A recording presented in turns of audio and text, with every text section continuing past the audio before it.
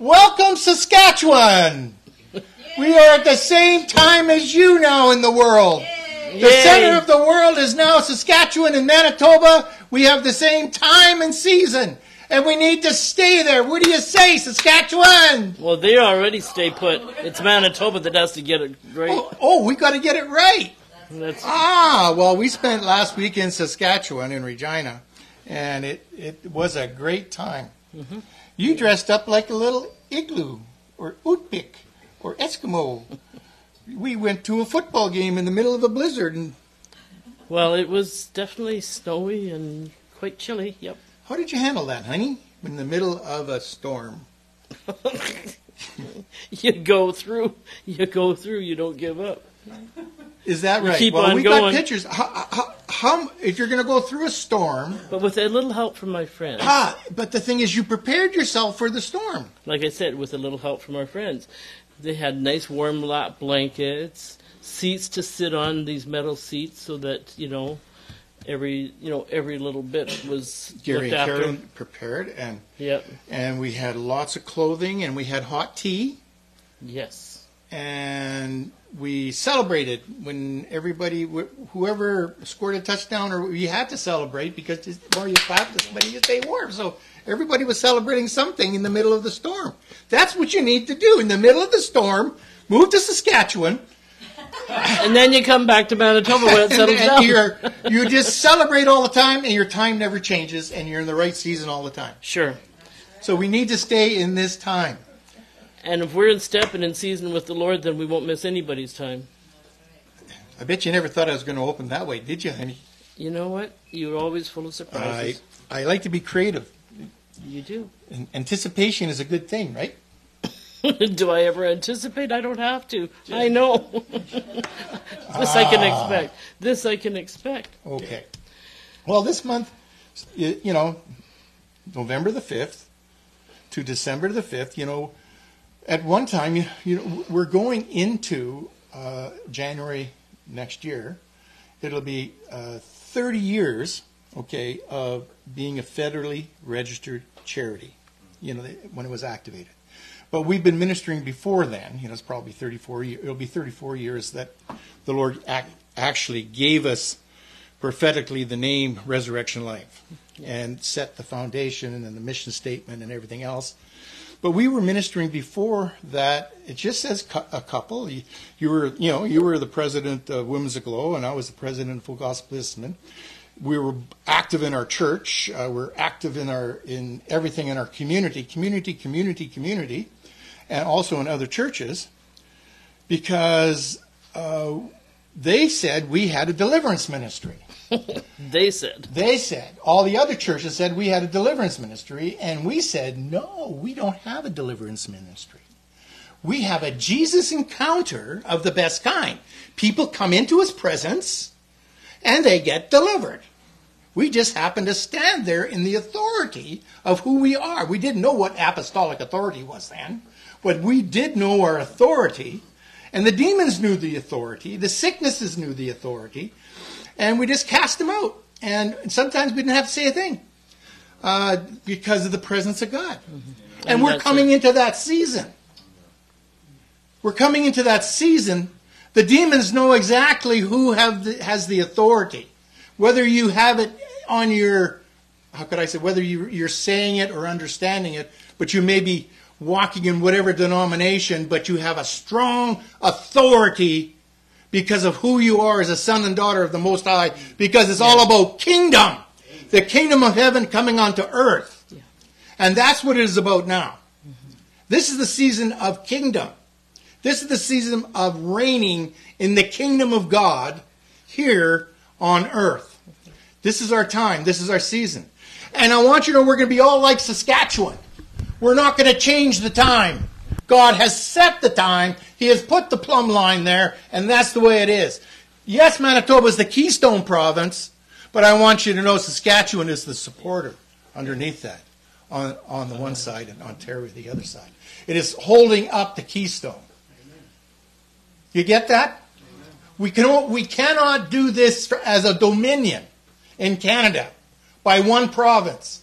A dominion is each one of the living stones or provinces that God selected in Canada from dominion to dominions, from sea to sea. That's including the north. So don't get confused about politics and different provinces and different leaders saying, we're going to do this, we're going to do that, we're going to change this, we're going to change that. God has not changed from the beginning of time.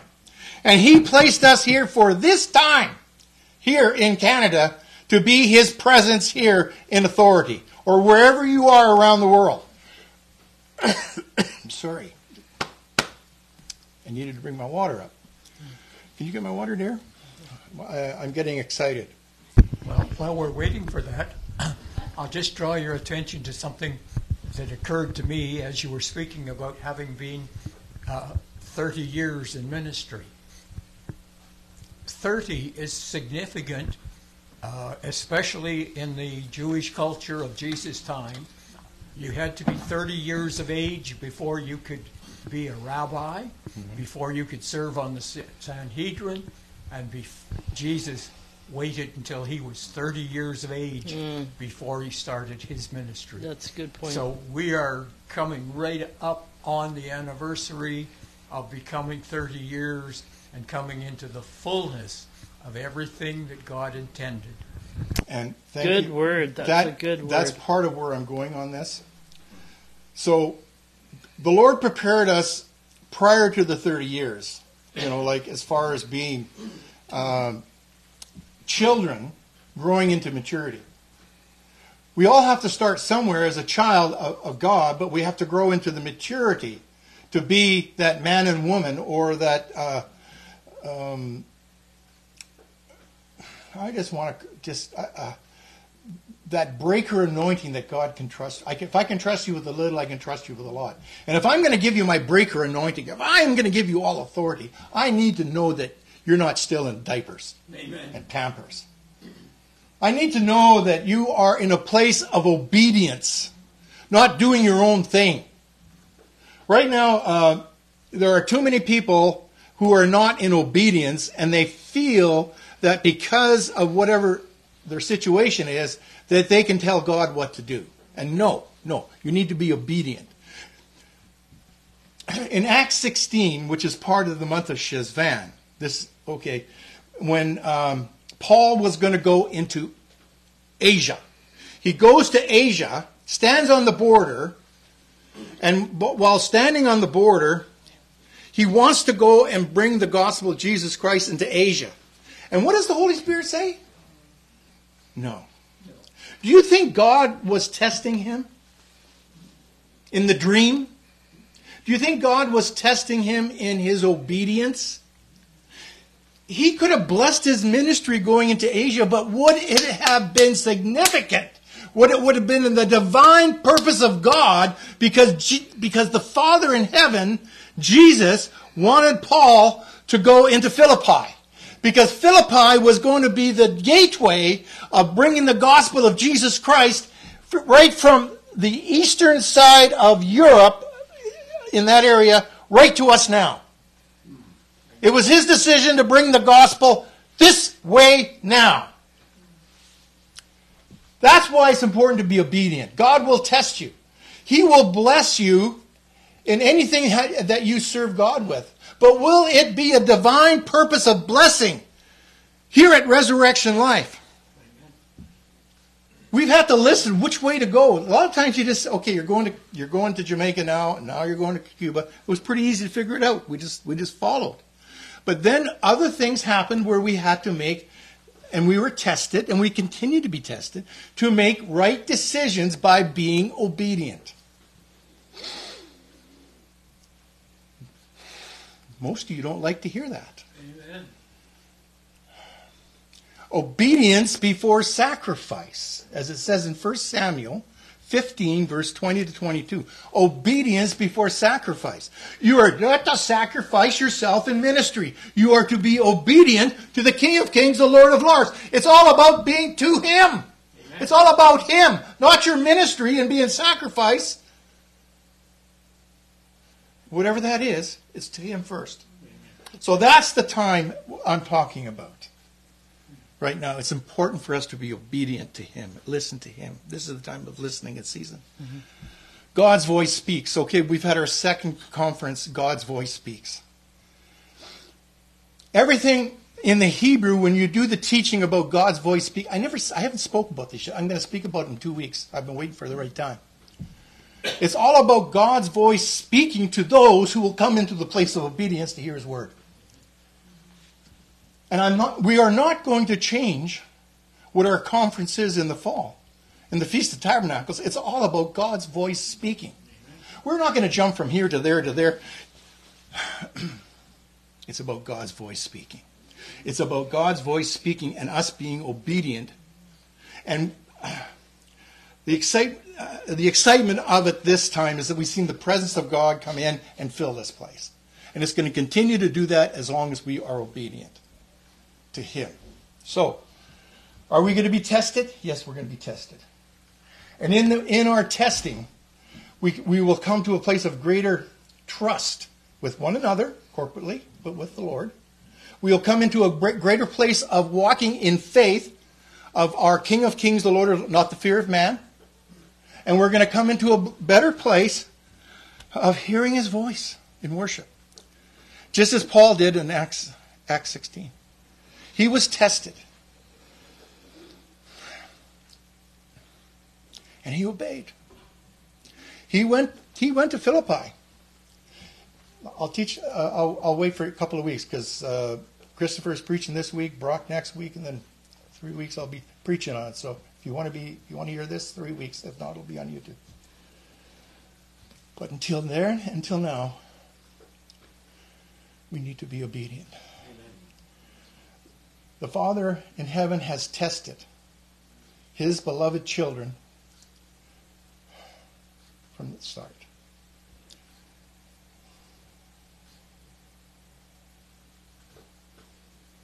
We have been tested from the start. Amen. We have been tempted by the devil from the start. Temptation will still be there. Jesus was tempted in the wilderness. Jesus was tempted after He was baptized. The greatest temptation came when His ministry started, based on what Pastor Ralph just talked about. Temptation's going to come, but we need to be strong in our obedience and our faith and our trust in God.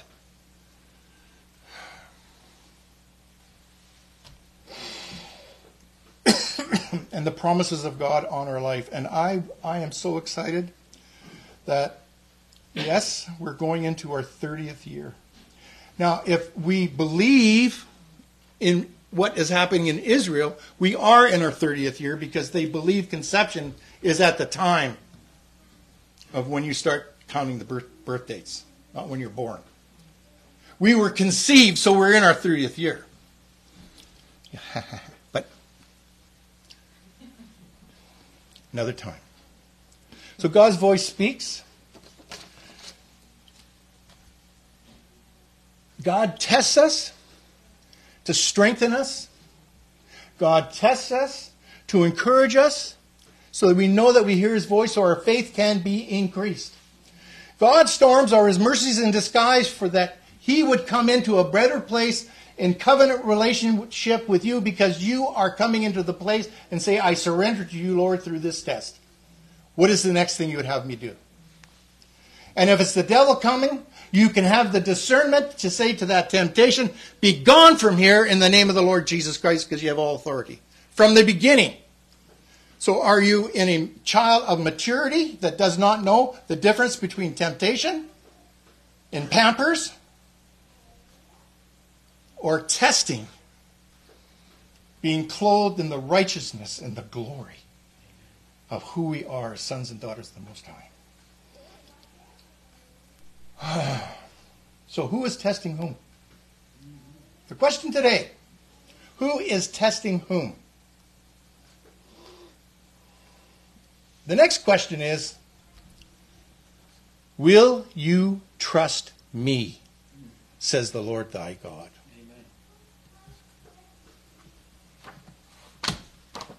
Amen. I've had You done good, dear. You done good. Did I? Yeah, you did. Can you just grab me on the back here? Good morning. Morning. Okay. No, I'm good. It's okay. Just there you go. All right. Thanks. There. Yes, that's a good one. We love being close together, especially at the football game. Mm-hmm. Nice and warm.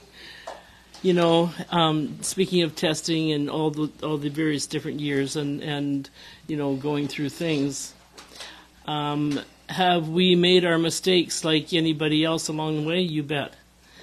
But praise God for good people around us. Oh. Praise God for a Lord who is very forgiving and a God who redeems. The Lord the Lord has always placed around us wonderful, matured, strong Christians on our board, elders in our church, and right here amongst us right friends now. Friends around, so, yes. Yeah. But that is the community that is important in this. And the Ekklesia one the for Ekklesia, another. yes. Even though, yes. Yeah. Okay. So I'm going to borrow, this is a declaration, a prayer.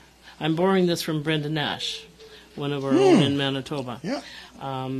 And she has written a book of decrees and declarations. Yes. And just north of Winnipeg. Toulon, yes. Toulon, yeah. Mm-hmm. So it's so timely right now. So timely. But we're going to speak this, and then we'll go into the worship. And we say, Heavenly Father, you alone are the King of Kings and the Lord of Lords. We fully desire to surrender to you, and I lay my life down before you. Above all, I pursue you. By faith, I decree and declare that I am, and we are, fully surrendered to you, God, and we walk by faith and not by sight, because nothing is impossible with you. Mm-hmm. All things are possible to me, to us, because we believe. I thank you, Lord, that our mouths are filled with the substance of heaven. I have precision, accuracy in prophetic words and in words of hope, words of truth, words of wisdom, words of knowledge, words of exhortation, encouragement, and comfort. I declare that I am and we are seeing people healed, delivered, and set free by the governing words of Jesus, because the word is demonstrated by power and not words only. I thank you, God, that Christ in me, in us, is the hope of glory to the world around us. I decree and declare that as I walk and as we walk, I am shifting atmospheres, communities, and territories, and bringing the kingdom of God wherever I tread my feet. My life is affecting change in the lives of others and delivering Holy Spirit impact, where signs, wonders, and miracles follow me and follow us wherever we go. Amen. As the hope of glory resides in me, I emanate light, life, and love to the world around me. We praise you, God, that you are continually shifting my mindset and transforming my belief system to align with your word and what you are doing now in this season. I trust in you, Lord God, and I lean not on my own understanding, but in all of my ways acknowledge you, and you will direct our steps. Today, my Lord and my God, I surrender my eyes, my ears, my nose, and mouth to align with your eyes and what you see, your ears and what you hear, your nose and what you smell, your mouth and what you are speaking. I surrender my hands, feet, and body, Lord, to your purposes. Use them for your glory. I surrender my time, my day, my will, and my agenda, and I align them all with your time, your day, and your agenda. Align my timeline under the governance of heaven, and let your will be done. Teach us, Lord, how to lay down our earthly life and surrender to the seamless union of Christ in me and in us. In Jesus' mighty name, we pray and we say, Amen. Amen. All right. So as we go into worship, Yeah. as we make the declaration for this month from the 5th of November to the 5th of December, this is the month of Shalom. This is the month of missions. This is the month of benevolence. And when I say that, for all you that are giving your tithes and your offering here, bless you for that. Bless you. And this is just another offering. If you put it in for missions, let us know. We'll direct it. There's lots of needs. And if it's for benevolence, locally, the food bank here in Carberry needs help, just like food banks everywhere. We can do that because we've had 4 street churches, so we know what it means about feeding the hungry. We're just blessed here in Carberry, but there are people in Carberry, and there's a food bank here that needs help, and we're going to help it, and others. So it's up to you to come to the place and say, so many of you are such great givers, and we thank you for that. And the other thing is that, yes, we're in our 30th and going into our 30th year of being a federally registered charity. But we've been operating in ministry before that. It took the paperwork. The paperwork started 30 years ago. So those who came into the vineyard with us from the very beginning, like a Ken Gretter, like Jim and Elaine Smart, like Bill and Poole, Bill and Yolanda Poole, like they're still friends, big friends with us. And they were on our original board, and they were worshipers too. But those who have come into the vineyard right now, it says in the Word of God, you share equally. That's right. From the beginning until now, until we continue. In Saskatchewan time forever. Saskatchewan never changes, and we're not going to change. Hallelujah. Is that a prophetic word? Well, it's a Ray word. Anyway, so I just want you to know. It's a Ray word. It's a Ray word. So bless you. We're in the vineyard. We're in the kingdom of God, and God is saying, let's work in the vineyard. Regardless if you've been part of this ministry from the very beginning, and there are many that still are, and there are many that are just coming in, and more to come. Your wages are all the same in heaven, and it's written down because it says you're giving unto the Lord, not this ministry. That's right. And this month, we're going to, like we did before, benevolence is a big thing, but also missions. We got so much going on, which is good and exciting. Much to be praying for. And what's happening here is great and exciting. And we give God all the glory. Mm-hmm. So let's worship Him in spirit and in truth. Yeah. Yeah.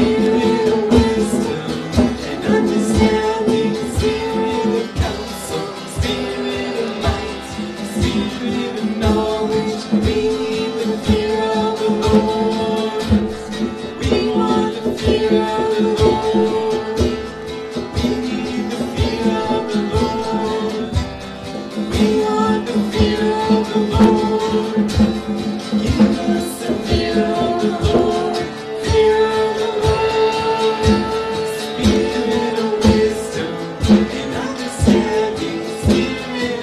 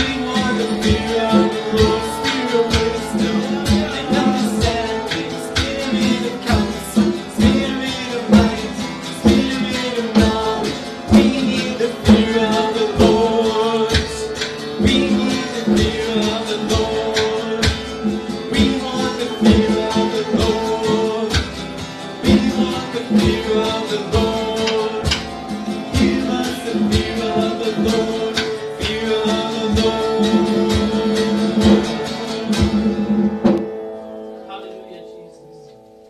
Mighty God. Mighty God. Mighty God. Holy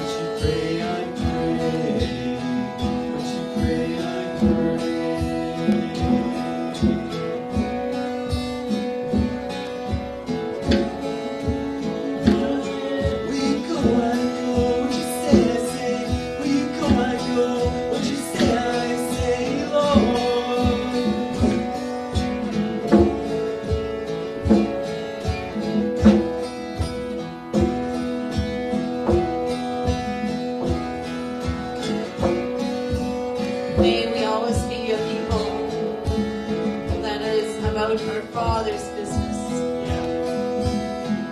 May we be a people that spend time with our Father, that knows what He speaks, that we would be a people that would be listening to His heart, that our words would line up with His words.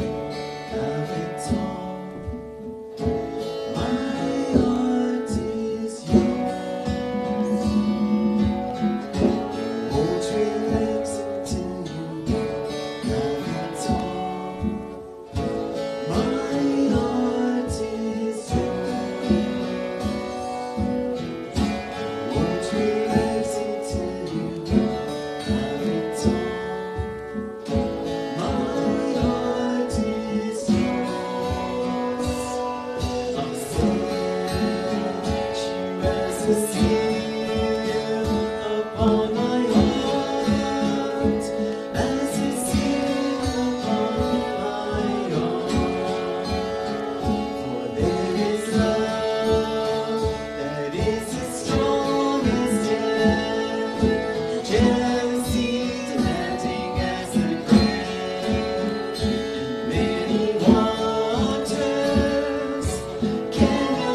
quench this love.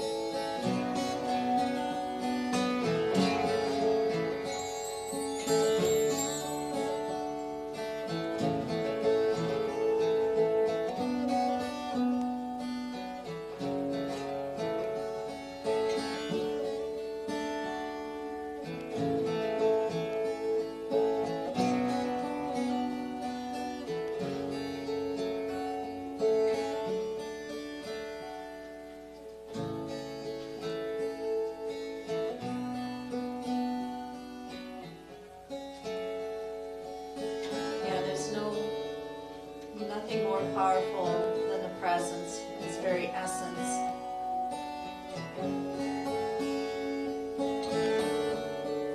The very essence of the living God.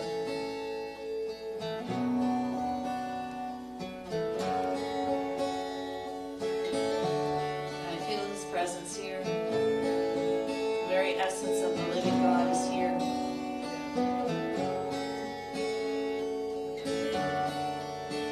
And He will speak.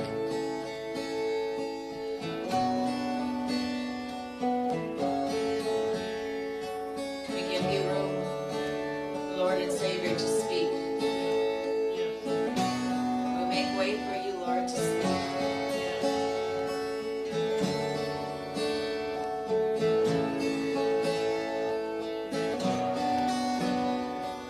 Lord, I thank you, Lord, that you're speaking to everyone's hearts here in this physical room, but also wherever this broadcast goes to, Lord.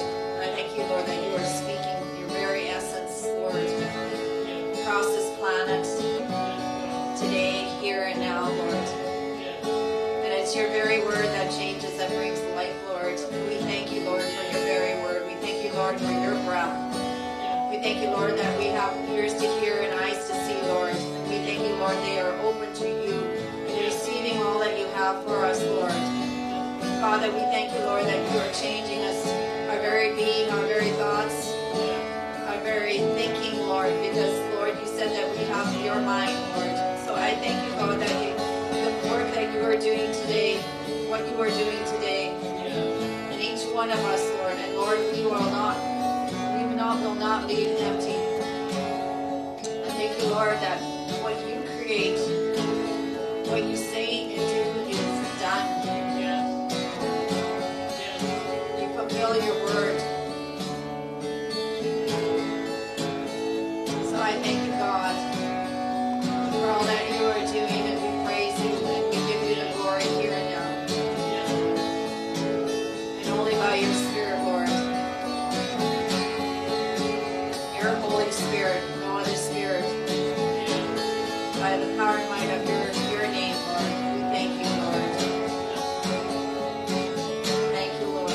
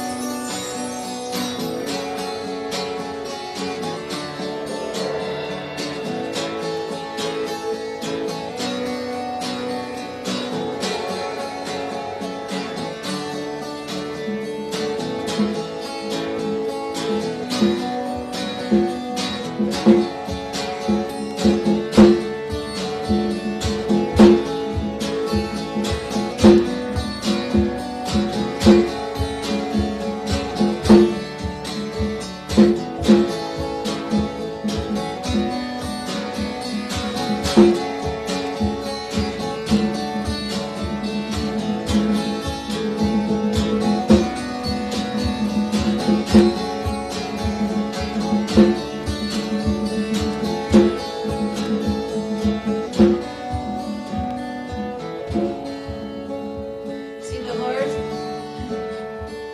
the Lord speaks in many ways, and sometimes it's through an instrument. The Holy Spirit will come on someone who is ready and willing, and will prophesy through instruments. You'll hear sounds, it like cuts you to the core, and you don't understand it, but it cuts you. But there's something that changes inside because you've heard the sound.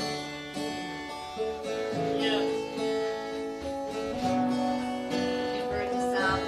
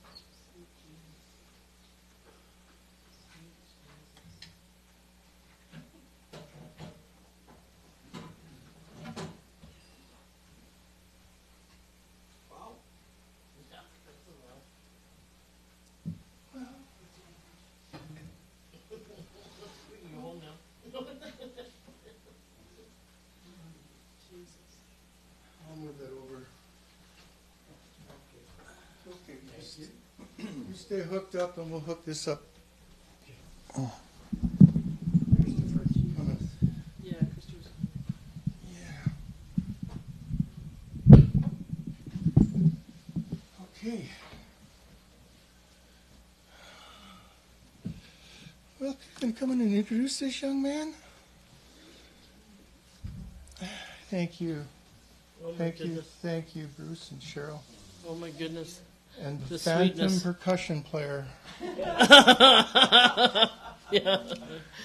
Oh, thank you, Jesus. Father, we just want to thank you for the sweet, sweet Spirit. Lord, that you just come. You've just come and you've tabernacled with us right here, Lord. That you do and you were waiting for us to come. For us to show up. And Lord, you have met us in such a sweet, sweet way. Yeah. Your presence, and it's true, the essence of who you are. Amen. And Lord, we just want to thank you for your goodness. We want to thank you, Abba, for the sweet Spirit, sweet, sweet Spirit of Jesus, the sweet presence of Holy Spirit, and our King who's very comfortable here in the room with us. Amen. Thank you, Lord. So, It's been an amazing 10 days. When we look at the 5 days we had in Saskatchewan with our friends Gary and Carolyn, who pampered us. I didn't know there was a hot springs in Moose Jaw. I think most Saskatchewan people I know didn't know this. in Watrous they have a hot springs. Saskatchewan is hot. In 2 the, thumbs up. There's 2 hot springs. You can't go through the prairies now and not knowing that there is a hot springs in the plains. You can find them in the mountains. But how wonderful it is to find a hot spring in the plains. And how much more wonderful when we went on the wagon tour that I got the revelation and the epiphany based on Larry Robinson saying, you know, down there in the punch bowl, we're going to call that Angel's Punch Bowl. It doesn't freeze over here in the Carberry Sandhills because there is a bubble, bubble, bubble, bubble, bubble, trouble, trouble for the devil. There's a bubble, bubble, bubble, trouble for the devil, bubble, bubble. It's a bubbling up and has from the beginning of time and creation in the Carberry I'll Sand. just go sit down. You're supposed to go boom, boom, boom, boom, boom. We're rapping right now. One of us might be. And I'm going to wrap that up. And Well- we want to welcome Christopher. I'm just saying Pastor- he's trouble for the devil then. That's right, he is. Pastor, bishop, apostle, man of God. From Malawi. Mostly a man, servant of God, who comes and he is about the Father's business.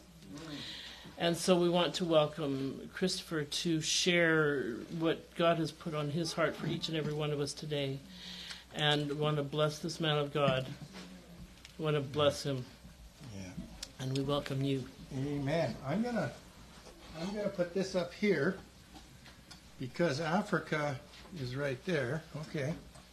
And Malawi Long way. is very close to the equator. Right there. They don't know what snow is. He hasn't done snow angels yet, but it will happen. But welcome, welcome, welcome. You know, it's wonderful to have you part of the ministry for now 2016.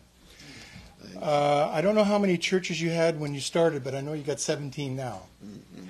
Living Word, right? Love word. What Love Word? Yes. That's living too. Love, Yeah, sure. Love Word Church. Yes. So, praise the Lord. Let's have some Love Word. Amen. And some Living Word. Amen. And Fire Word. Amen. Amen. Praise be to God. Bless you. Chris, that's good. That's all. Okay. Hallelujah. The Lord is good. Yeah, thank you so much for the wonderful worship. It was a very, very wonderful experience. Yeah, I started seeing some visions. Yeah, may God bless you so much for that wonderful presence of God and in worship. Yeah, thank you so much for the first exhortation that Daddy and Mama Lay you gave us in the morning. You said the most important thing to us as children of God is obedience, to obey the voice of God. That is the number one thing. And God says in his ways to say he requires obedience and not sacrifice. Obedience is something that is the heartbeat of God. God does not want to reason with us. He only wants us to follow whatever he says. He doesn't need our second thought. He doesn't need our second thought. He simply needs us to follow his guidance. So I thank God for the morning exhortation. It's just in line with what God has given me to share this morning. I think God is not God of confusion. I don't think, but we know that God is not God of confusion. That is his nature. He does not speak one thing and tomorrow the other thing. He's just very consistent in his voice. So the very same voice that we held in the morning, God is continuing to speak to us. I think there's something. I'm very much, it touches me so much when today I hear the same voice, tomorrow I hear the same voice. I always sit down and say, there's something that God is speaking to me. So when God was speaking to us this morning, and this is the word that God gave me, throughout the week I've been reading, I've been meditating, I've been searching scriptures about it. So, and again I saw Daddy saying the same thing. I say, praise God, there's something that God wants. Whenever God wants to do something, he always prepares his children. He always prepares his children, and he says, be prepared because I'm coming in your midst. Hallelujah. So before I open the scriptures, I just want to pray. Father, we thank you, we bless you, we honor you, Lord, God of Abraham, Isaac, and Jacob. We bless you, Father, because of this special day that you have given us, O Lord. The day, Father, filled with your blessing. For every word that comes from you, Father, to us is a blessing, whether it is a rebuke, whether it is, Father, Lord, a correction, whether it is the declaration of your blessings. It is a blessing, Father. Every word that comes through your mouth, Father, as Jesus said, man shall not live on bread only, but with every word that comes through your mouth. Father, your word is our food and your word is our life, and we cannot live without your word, O Lord. Father, in the name of Jesus Christ, I pray for each one of us in this room, Lord. Father, you have prepared your people to come and hear your word. I pray, Abba, Father, that your word will be fruitful, Father, in the life of each one of us this morning. In the name of Jesus Christ, Father, I thank you, I bless you, and I honor you. In Jesus' name, Father, we pray. Amen. Amen. Hallelujah. Today I want to share or to speak the secret of walking with God. The secret of walking with God.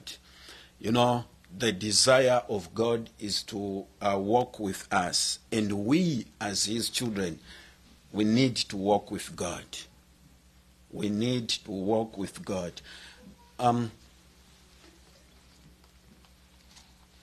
It is like a common thought that every child of God walks with God, but that is not true. There are very few people that walk with God. Those that walk with God, they are successful in their everyday life. Whatever comes in their lives, whether it is good or bad, but there's true more, come through successfully. Those who walk with God. Something bad can happen today, but that's not the end of their life. God, because they are walking with God, God allowed that thing to happen. So whoever walks with God, he is successful. He is successful. I do not want to describe or mean to go further in explaining the word successful, because the understanding of people maybe say, why is it that such kind of things is happening to me, yet I walk with God? You know, in the Bible, throughout the Bible, there's nobody who has ever walked with God and he walked in a highway. I would put it in that way. And he walked in a highway. So many things happened. We hear Abraham at one time, he had even to tell a lie. We hear Joseph, a man who fought and he never lost any battle. But so many things, bad things happened upon his life. But he walked closely with God and he was successful. And God decided at his own time to take him. So I'm saying everyone who walks with God, his life is very successful in the eyes of God, not in the description of the world, but in the eyes of God. So my point this morning, what I want to emphasize more is that it is not every believer who says, maybe I'm a born again, that walks with God. Very, very few people that walk with God. Very, very few people. So we are going to see the secret of walking with God. Turn with me Bibles from Genesis chapter 5, verse 20. We begin from verse, should be 23. Genesis.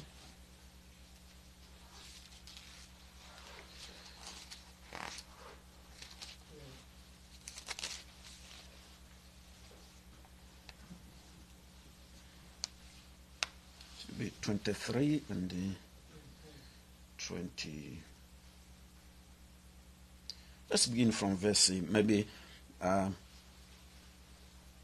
from verse 21 up to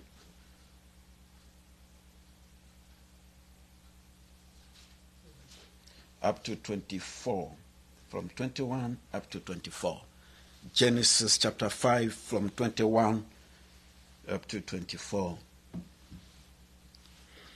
My Living Translation, New Living Translation, I'm reading from New Living Translation. The Bible says, when Enoch was 65 years old, he became the father of Methuselah. After the birth of Methuselah, Enoch lived in close fellowship with God for another 300 years. And he had other sons and daughters. Enoch lived 365 years walking in close fellowship with God. Then one day he disappeared because God took him. Yeah, here is a man, the Bible is narrating his story in very few sentences, but you discover that the Bible says he lived 365 days since his birth. He walked with God. The Bible, the New Living Translation, say he had that close fellowship with God. But you know, there's something that we need to understand from this as we are reading from the Old Testament. During this time, there was no written word of God that Enoch was referring to every day of his life. There was no written word of God. The written word of God came during the time of Moses. So many people before the word came into physical as we are handling it today, so many people walked successfully with God. But to our surprise, these people, they never had the written word. But then, how did they build that fellowship, close fellowship with God? How possible did they walk with God? So these people, Enoch himself depended on the voice of God, only the voice of God. He depended on the voice of God. You know, when we read from John chapter 1, the Bible says, in the beginning there was a word. And this word was a voice. It was not a word as we hear it today in our Bibles, but it was simply a voice. So Enoch positioned himself in his life to hear something about his life from God. Enoch positioned himself If he wanted to do something in his life, if he had to take any decision in his life, he depended on the voice of God always. So he valued, in other words, I would say, he valued the voice of God more than anything else in his life. He valued the voice of God. So number one, this voice of God in the first place was very invisible. It was invisible. When we hear it in Genesis chapter 1, we hear that a man was able to hear when God was approaching him. Yeah. This is what the Bible says. Because the Bible says when God was approaching Adam and Adam heard God was coming, the Bible says he hid. He went into hiding. That means a man was very much sensitive to the coming or to the voice or to the presence of God in the first place. So this is how Enoch positioned himself to hear, in hearing the voice of God. So I'm saying the voice of God was so special in this life of a particular person, and from this voice that he made it very special in his life, he built a close relationship with God, and it pleased God simply to take him. He did not taste the soil as we taste nowadays. He never tasted the soil. But the Bible says God took him into heaven, for no man witnessed his burial. Nobody witnessed his burial. Now, the number one thing that the Bible says here, it says, I've liked a New Living Translation, it says, he walked in close fellowship with God. In close fellowship with God. There's this thing that most of us as believers, we fail to build with God. And though we say we are believers, we believe in the Word of God, but we have not reached that level of building a close relationship with God such that we hear him speaking. You know, when Jesus was speaking to the disciples, he says, my sheep hears my voice. My sheep hears my voice. So whoever is a believer, you know, when we go to Proverbs chapter 20, verse 27, the Bible says that the spirit of a man is the lamp of the Spirit of God. The spirit of a man is the lamp of the Spirit of God. So the Bible says, if there is no spirit, or if somebody doesn't have the Spirit in himself, therefore the Spirit of God cannot find a place to reside in that particular person. That particular person cannot be led by God. He cannot hear the voice of God, because there is no place inside of himself where the Spirit of God can reside or can rest and begin to direct him. That's good. So, now these people, we are very much at a very advantaged position nowadays. Very much. Now we have the Word of God. That's the number one thing. We have the Word of God written. Even if I feel so much bored, maybe I feel like I cannot hear, or I cannot hear God, but when I go into the scriptures and I begin to read, I see God speaking to me. I see God rebuking my everyday life. I see God directing me. This written word. But our friends in this time, during the time of Noah, they never had a word that they could go and begin to read. But now we have that, we are at a very advanced, a good position that we have no excuse. Surely, hear me, we have no excuse today to say we are failing to walk with God. No excuse. There are two important things that God has made it very possible for us to walk with him in that close relationship. Two important things in that close relationship. The number one thing, he has given us the Word. And the number two thing, he has given us the Spirit. And today I will talk much more on the Spirit. I'll talk much more on the Spirit. Now, these people during this time, they never had the Spirit, so to say. But God was simply visiting them. He could visit them and speak, Noah, today, I want you to do ABCD. And then the most important thing, Noah couldn't explain, couldn't give any excuses. When we hear more so, it was the same when God descended on Abraham and he asked Abraham to give him his own son as a sacrifice. You know, Abraham never went to the woman and said, my wife, God has said this to me. No, he never wanted a thought of a woman. But the Bible says when the morning came, he simply took his son and they went for that sacrifice. That is the kind of the obedience God is expecting us to do. Each time we hear the word of God. So now, this was what it was with Noah, with Enoch himself. He never had a second thought when the word of God comes. You know, it reminds me when the mother of Jesus was speaking during the first miracle of Jesus Christ, the wedding. When the mother was speaking to the people on the wedding, he says, when they reported to her to say, you know what, we have run out of a wine, a special drink. There's no special drink. Everything has gone. And the mother said, you go to that man, and whatever he tells you, do it. Right. You shouldn't have any second thought. Now, in our walking with God, God does not ask us, what are we thinking about that? What he's saying? No, he doesn't ask us, what are you thinking about this? No, right. That is not with God.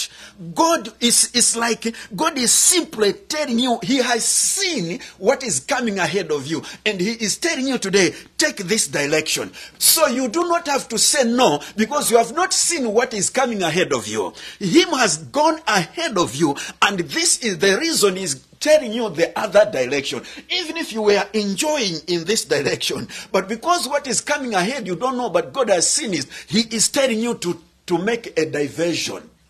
So in the walk of God, expect so many diversions in your life.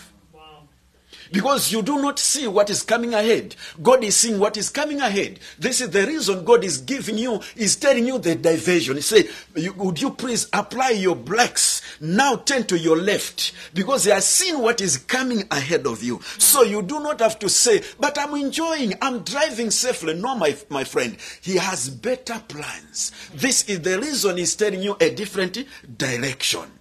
So I'm saying we are at a very a good position that we do not have, excuses in the walking with God. Now, to be successful to walk with God, the number one thing I've said is building a close relationship with God.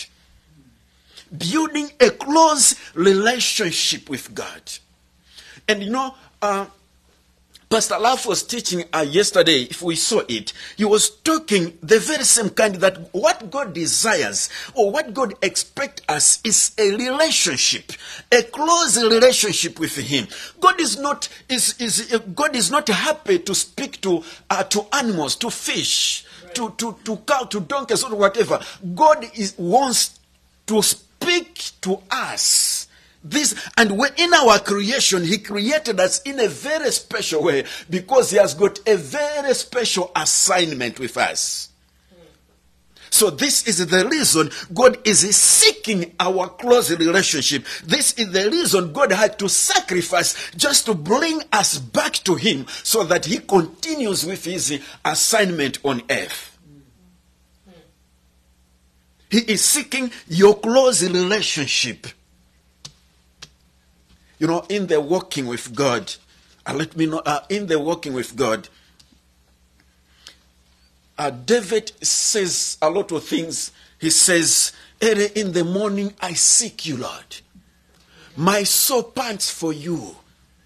He is seeking that close relationship. He says he was not happy that a moment passing without hearing the voice of God. It requires, God has made that relationship possible with you. And it again takes you another step to come close to God. He says, those who seek me, and I like the Hebrews, he says, those who seek God diligently, diligently, those who seek him, not those that they look like they are seeking God, but there's that level I always say, those who seek him diligently, those who have placed their mind on God, those that have put their energy on God, those that they think about God every moment of their time, they will find him. He is available.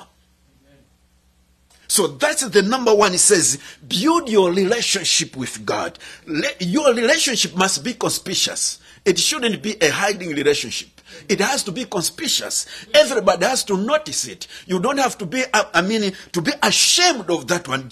Paul says, I'm not ashamed of the gospel. I'm not ashamed of preaching. I'm not ashamed of identifying myself with Christ Jesus. Even if he's a man who was rejected, but I identify myself with him. So I'm not ashamed. So your relationship with God, it shouldn't be a seasonal one. It shouldn't be something that is not conspicuous to other people. It has to be evident. Everybody must see it, that you have that close relationship with God. So this is what happened with Noah. That's why with Enoch, sorry. That's why it pleased God to take him. I'm trying to understand. I say, if it was possible with Enoch, it is possible with everybody else. Yeah. If it was possible with a man like you and me, it is possible. If it was possible with somebody who was born in the same way we were born, it is also possible with us that we can walk with God. We can please him. So what it takes is a closer relationship, strong relationship. So that's number one, the word of God. I'm going to explain more about that one, but let's go to this one that I want to emphasize more. John chapter 14 from verse 15 to 17. And John chapter 16 from verse 5 to 15. John chapter 14 verse 15 to 17. And again the same John chapter 16 verse 5 to 15. 16. Sorry, my tongue is an African one. Just helping all the other ones understand. Thank you. John 16. Yes, John 16, verses 5 to 15. And then John 14, verses 15 to 17. Praise be to God.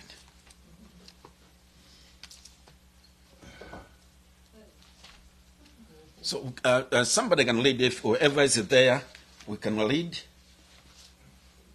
John 14, No, 14 verse 15 to 17.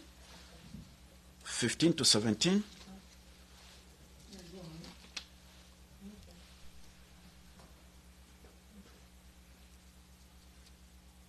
Sorry, 15. If you...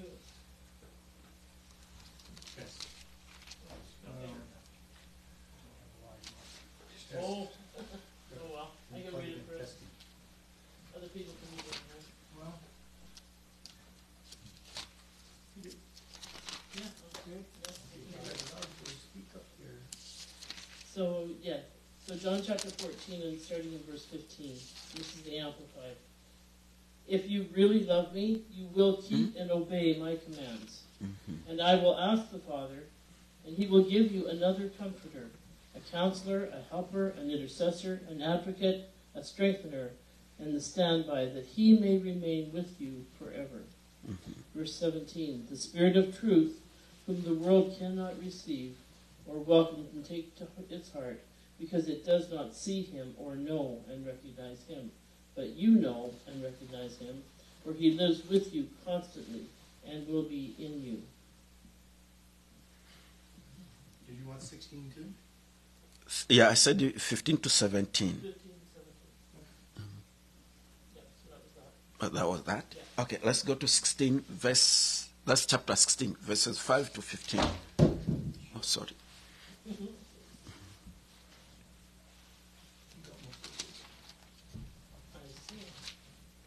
Okay, well, we'll just might as well jump ahead here.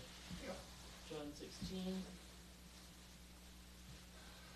and verses 5 to 15. 5 to what? 5 to 15. Okay.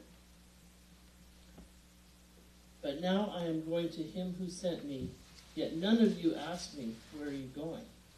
But because I have said these things to you, Sorrow has filled your hearts. You've taken complete possession of them. Or it has. However, I am telling you nothing but the truth when I say it is profitable, it is good, and it's advantageous for you that I go away.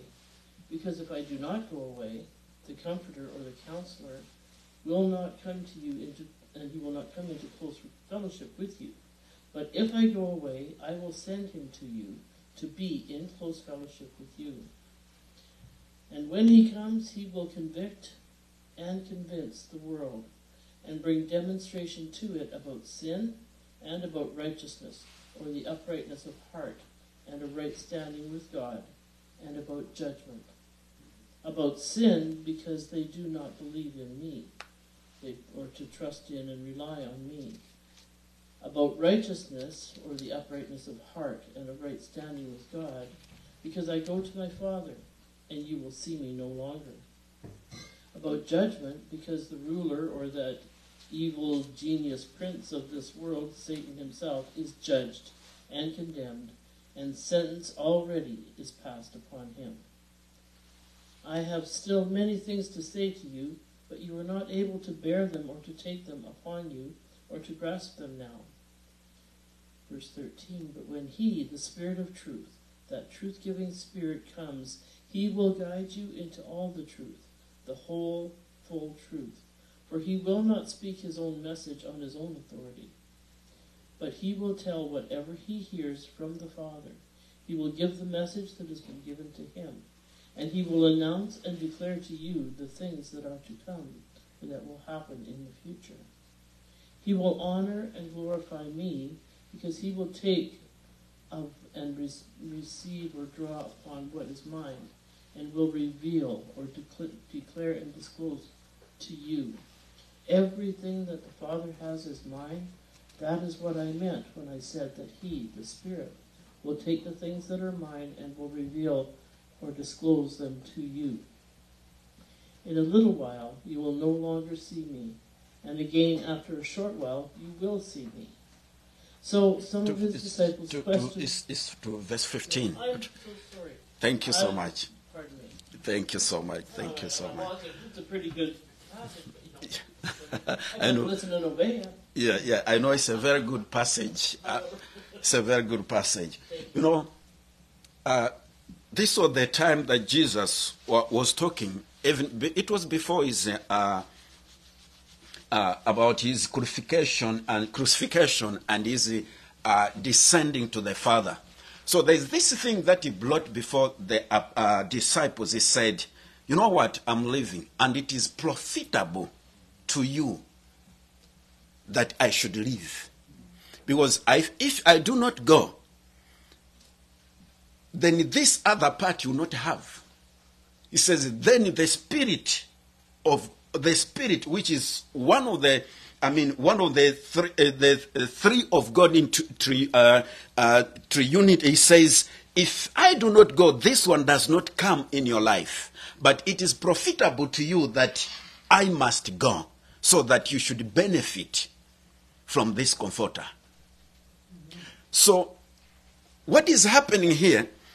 These disciples depended on the voice of God.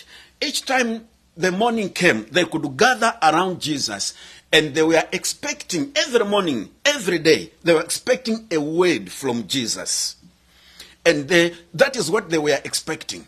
A word from Jesus to tell them it is ABC, it is ABCD. So they depended on the hearing from Jesus through their ears to say, what is it that he is going to tell us? And we know that whatever he tells, we have to obey. So they depended on that one. And then Jesus said, my time is over now. Let me leave the stage for the Holy Spirit. And this, he said, now it is beneficial for you that I must leave. Because when I leave, another somebody is going to come. That means he says another one is going to come. When I'm saying, when Pastor Love says it is beneficial for me to go, because if when I go, I'm going to leave this thing with this one. Now, which means I, as Pastor Christopher, I will shift my eyes on Pastor Ray, then I will focus my eyes on the one who has taken the position of Pastor Ray. And this is what Jesus was speaking to the disciples. He says, and he's continued to say, I have got so many things to tell you, but now there is this thing, you cannot bear it. Why could they not bear it? Because they never had the Holy Spirit who is able to contain the presence of God in their lives. So it says, it's better that I go. This one, when I go, he will empower you to contain whatever is of the kingdom of God. He will empower you to understand the word of God. He will make you stand on the word of God. You have heard me speaking to you. I've taught you about the kingdom of my Father, but you cannot do it now. So it's beneficial for me to go, so that when he comes, he will enable you to stand in the kingdom of God. I hope I'm talking to somebody.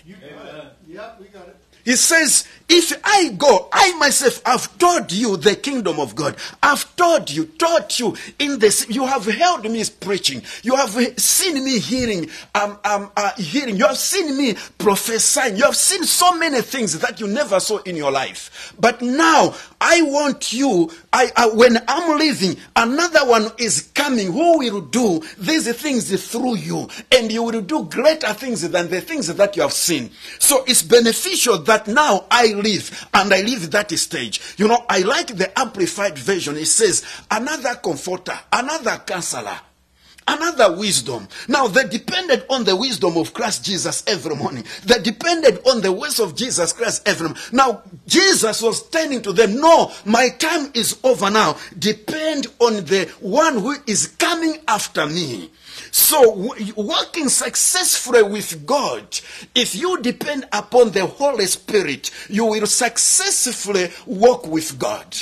You know, so many people to say the time of the Holy Spirit is over. But now they say God never changes. He is the same yesterday, today, and forevermore. Now, how is it that he has given something yesterday and you are saying today it is not there? He does not change. He is still speaking. He is still working. He is still hearing. He is still speaking of your future. Amen. Yep. He is still speaking of your future. He says he will speak to you. When he was speaking to disciples, he says he will tell you of the future. Which future? He's not going to tell you about the end of the world, but he's going to tell you about your own future. Amen. He's going to tell you about your own future. About the end of the world. He has already told us to say it is with our Father. The hour and the day is not known. But what I and you are supposed to be ready every moment. He has said about the end. Every moment. But the future is what is happening with you.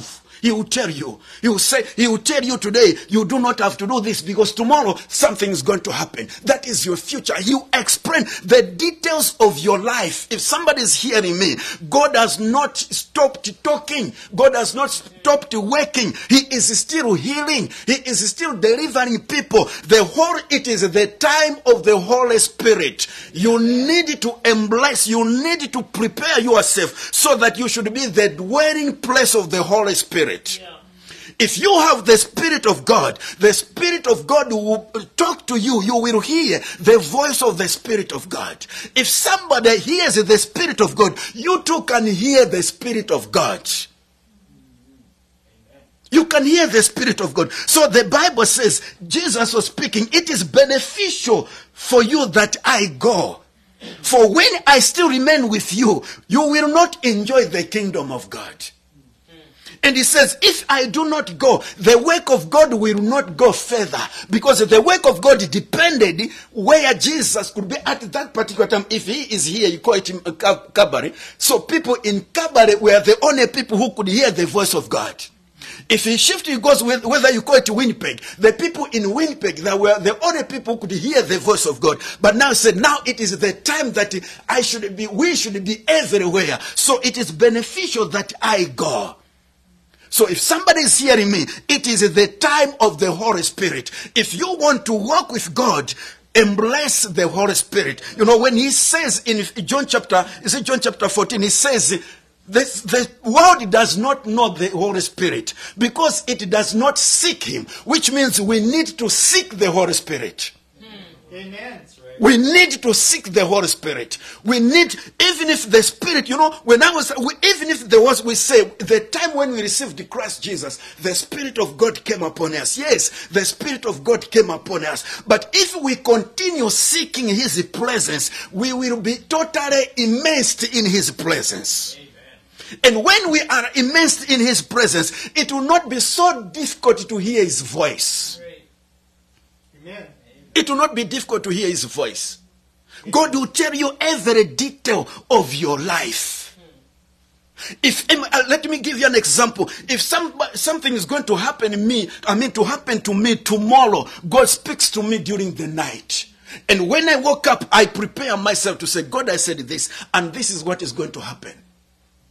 Because the Holy Spirit constantly speaks of what is happening tomorrow, what is happening about the ministry, what is happening about your future. He is constantly speaking. Amen. The problem is we have opened our ears to what the world is speaking. And so we have been conformed to the vocabulary of the world. And we walk according to the world as the world walks. We will not walk successfully with God. When we hear the voice of God, when we hear the voice of the world, and we value the voice of the world, when the world is going to the wrong end, we will go together with the world in the wrong end. But when we hear the voice of God, when the world is going this direction, we go the opposite direction. Because we are led by the Spirit of God. So the number two thing, if we build that close relationship, let the Holy Spirit be evident in your life. Right. You know, Paul was speaking in Ephesians chapter 5 verse 18. He says, you people never be drunk with this wine and other things, but be filled. When you say filled, what does that mean, filled? Filling something that is filling up to the brim, to the top of it. That means I've filled water in this bottle. So Paul says, be filled with the Spirit of God. Amen. Why was he saying that be filled? So I wanted to carry bottles of water. When you have got a bottle of water half filled and the other one is fully filled, the two of them, they have got water, but the quantity is different. But they all have what? Water. But the quantity is what? So Paul was emphasizing, telling the Ephesians, he says, see to it that you are filled to the brim. Filled to the brim, such that you have no space to hear what the world is saying, but you only have the space of hearing what God is saying. And when you have the space of what God is saying, because of the Spirit that is in you, the Spirit will embrace that voice of God. And you will walk according to the voice of God. This is the reason, says Jesus talked to the disciples, says, if I do not go, these people will remain babies. But they are supposed to be filled with the Spirit of God. He says, the Comforter will come. He says, he will guide you. That is number one. He says, he will guide you. Hallelujah. He says, he will guide you. I choose to be guided by God and not by the world. I choose to be guided by God and not by anybody else, but to be guided by the voice of God. I choose to be guided by the word of God and not by anything else. You know, when you are filled by the Spirit of God, you know what happens? This is what Pastor Ray was saying. You obey fully. You have got no problem to obey the voice of God, because in you there is that fullness of the Spirit of God. So you do not struggle in obeying the voice of God. You do not struggle to follow the voice of God. So it is the time of the Holy Spirit. Whether somebody says it is not the time of the... My friend, let me explain this kind of a thing. You know, I was privileged to grow up in an area. I grew up, when I was at the age of from 17, I lived with my brother in a factory where they process sugar. So I started to see that I can have a sugar, but if I do not have a machine to process sugar, I can have a sugar cane. But if I do not have a machine to process that sugar cane into sugar, I will simply remain with that sugar cane, but I will not have sugar. Right. Now, I can have the machine to process a sugar cane into sugar. But if I do not have a field with sugar canes, I will simply remain with my what? Amen. My machine. The two have to work together. Amen. The word of God and the Spirit of God has to work together. The word of God is a raw material upon which the Holy Spirit works for the manifestation of the kingdom of God. If there is no word of God in me, there's nothing that the Holy Spirit is going to work on. If I have the Holy Spirit and no word of God in me, there's nothing that the Holy Spirit is going to work on. So I have to balance. I have to be full of the word of God, and I have to be full of the Holy Spirit. It is the Holy Spirit. Jesus says to the disciples, the Holy Spirit will remind you what I've spoken to you. He will bring into remembrance the words that I've spoken to you. The Holy Spirit will not speak a different thing. He will simply bring to say. He will just guide you to just open Ephesians chapter 4 verse 6. Just open 2 Corinthians chapter 12. The Holy Spirit is guiding me, reminding me what is written. Amen. So if I do not have the Holy Spirit, I can be filled with the word of God. This word of God becomes effective when it is powered by the Holy Spirit. Amen. Can I give another example?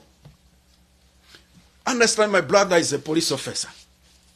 The country makes laws. Yeah. If there is nobody on the ground to enforce the laws, the laws will not work. There must be somebody on the ground to see to it that everybody is abiding. So it is the work of the Holy Spirit. Jesus says it will convict you of a sin. The Holy Spirit. He says it is not me, Jesus, who will be working in your heart. He says it is the Holy Spirit. So this is the time of the Holy Spirit. I embrace the Holy Spirit. I enjoy. This is the reason when I say, David says in Psalms, I enjoy when somebody, he says, I like to be in the house of God and gaze at the glory of God. Because the glory of God will always bring it in your heart. You say, you have not done it right. Will always bring it in your heart. You say, you need to do this. It is the work of the Holy Spirit and not the work of Jesus. He says, my Father has given me everything. So the Holy Spirit will take what my Father has given me unto you. But he will not speak to you of his own things. And Jesus, it is that in order. Understand, it is that in order. When Jesus was ministering, he says, I do not do things on my own. I see my Father doing it. And when he ascended, he also told them that the one who is coming is not going to do the things of his own. He's going to do the things of what my Father has given me. So I will release them to him. So he will bring them to you. God works in that order. The order today is the order of the Holy Spirit. The work of the Holy Spirit. When you are filled with the Holy Spirit, even if you do not have the word of God, he will speak to you. Sometimes when you have made wrong, when I see myself, sometimes when I've made a mistake, you show me, I'll see myself in a vision, putting a jacket, but the jacket is torn on my back. I say, God is saying something's wrong with me. When I say something's wrong with me, then I begin to search my life. I say, it is somewhere there. The Spirit of God has rebuked me. It is not the word of God.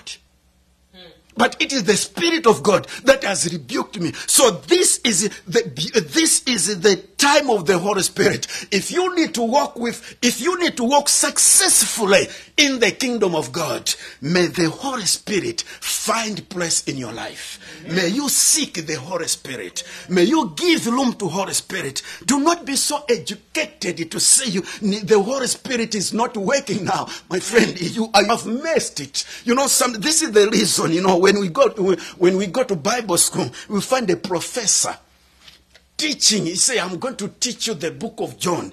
But when you study his life, he teaches you very well, and when he's teaching, you see the revelation of God coming. But when you study his life, you find that his life is not in line with his teaching. The problem is he has no spirit. He has no spirit. So this is the time of the Holy Spirit. This is the time of the Holy Spirit. What a great word. So the work of the Holy Spirit, number one, the work of the Holy Spirit, when Jesus was speaking to the disciples, he says, he will help you to continue with what I was doing with you. Amen. And this is the reason, when we go to Acts chapter, I'll be honest speaking for the sake of time. You can write. Acts chapter 13, verse 22. Verse 2. 13, I speak an African tongue. 13, verse 2. Praise be to God. Acts 13 verse 2. The Bible says, when the believers sat and they were busy worshiping God, praying and fasting, the Spirit of God descended to them to say, separate me, Paul and Barnabas. Separate me. They never went into the scriptures where they found it. And Jesus says, one time you'll be saying, Paul and Barnabas will be separated. No. When they were praying, they were open to the leading of the Holy Spirit. And when they were open to the leading of the Holy Spirit, the Spirit of God descended and said, separate me, Paul and Barnabas. And they separated them. It is the Spirit that knows what to do. Yes. Not you who knows what to do, not me. It is the Spirit of God who knows what to do and who to carry that work. So when the Holy Spirit saw it fitting that Paul and Barnabas were suitable for that particular work, and he said, separate me. And listen to me, they were not sitting, they were not playing, but they were praying and worshiping. And it is the worship that ushers you into the presence of God. Yeah. It is a prayer and fasting that kills your natural ears and opens spiritual ears, and you begin to hear from God. And the Spirit of God descended, and they were separated. So they were successful in the ministry because they were open to the leading of the Holy Spirit. They walked successfully. And when we go again to Acts chapter 27, verse 23. Acts 27, verse 23. It is a story that Paul was supposed to appear before Caesar. He was in chains. And now, when they were about to sail, because they were going to sail on the lake, whether it was a sea, they were going to pass through the sea. And before they did that, the angel of God appeared to Paul, and he spoke to him to say, this journey is going to be very tedious. The ship is going to be broken. Wow. But see, nobody is going to lose his life. They are under your protection. The fact that you are in this boat, everybody is protected. So Paul spoke to the captain of the ship. And when you are a prisoner, you are speaking to somebody, I don't think your voice can be held. And the voice of Paul was never held because they were looking at him as a lawbreaker. They never saw him as a man filled with the Spirit of God. So the captain simply looked at him. He is afraid of appearing before Caesar, this one. So they continued with the journey. They went on the journey. And when they were on the middle of the sea, what the angel spoke to Paul during the night started happening. And everybody was shivering, crying, doing this and that. Then Paul stood. He said, if only you held what I told you, The problem, you did not listen. But hey, listen to me. Nobody's going to lose his life here. But whatever you have here, we are going to lose, including the sheep. Amen. So I'm saying Paul was told by the Spirit of God that this journey is going to be difficult. So before he went on to the journey, he knew what that journey is going to be. He knew that I'm going to face problem. So he was at peace because you know what? The end of the journey, he knew it. Something is going to happen, but nobody is going to die. We will all land safely. So he was not afraid. You know, when you are led by the Spirit of God, the Spirit of God tells you these things are going to happen, but this is the way that is going to end. And when you have seen the end, you are not shaken because you have seen the end. Amen. That happened to somebody. That happens to a person who is open to the leading of the Holy Spirit. The Spirit of God is still speaking today. The Spirit of God is not lying idle. It is idle because you do not seek him. Paul says the world does not know it because the world does not seek. The world does not know the Holy Spirit. It is not it, is a person. The world does not know the Holy Spirit because he says, he gives the reason, because he does not seek the Holy Spirit. But you and me, we are supposed to seek the Spirit of God. He will guide us in our families. He will guide us in our businesses. He will guide us in raising our children. He will guide us in our spiritual life. He will guide us in our ministry. The ministry is not ours. It is the ministry of God. So we need to be open to the leading of the Spirit of God. He has simply brought in his plans. So we need to listen from him. Praise be to God. So we are very much advantaged that God has given us his word and God has given us his Spirit. Amen. We are different from the people of the Old Testament, the people of Enoch. They could only wait. When is it that God is going to visit me? They could only wait like that. The disciples, when they sleep, they were saying, when the day breaks, we are going to hear what the Son of God is going to tell us. What is it? They were only, but now time came when it shifted. He says, now it is the time of the Holy Spirit. It is the time of the Holy Spirit. Yeah. Walking closely with God. In walking in pleasing God, it is when we are led by the Spirit of God. Paul labored much in Romans chapter 8, Romans chapter 9, he labored much the life of the Spirit. And he says, if the Spirit that raised Jesus from the dead is in you, then you are the children of God.